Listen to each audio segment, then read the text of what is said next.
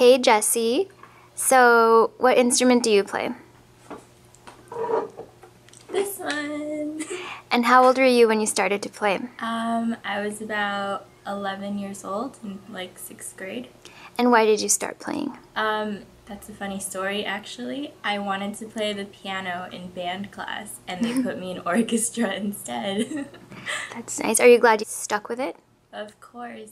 Some of my best friends I met through orchestra classes, so very glad. What was your favorite part about playing? My favorite part was just being able to make music and hearing all the hard work come together into an amazing piece. When did you graduate GMYS? I graduated in 2007. Do you still play? Not as much as I would like to, but sometimes I still pick up my violin. And what did GMYS teach you? GMYS taught me hard work, dedication, and the rewards that come from it. So, What was your favorite part about being in GMYS? my friends. So, like I said before, some of my best friends, and just being able to play in a group and work together. And what do you do now?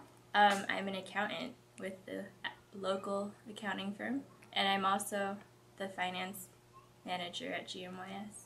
What a cool job.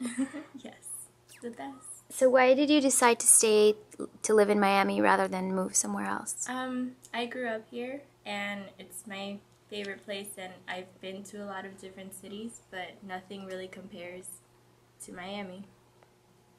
What do you love about the music scene here? There's so many different styles of music, there's so many different events going on, you can always find something. And any last words? Do what you love and work hard at it, and you'll be very happy.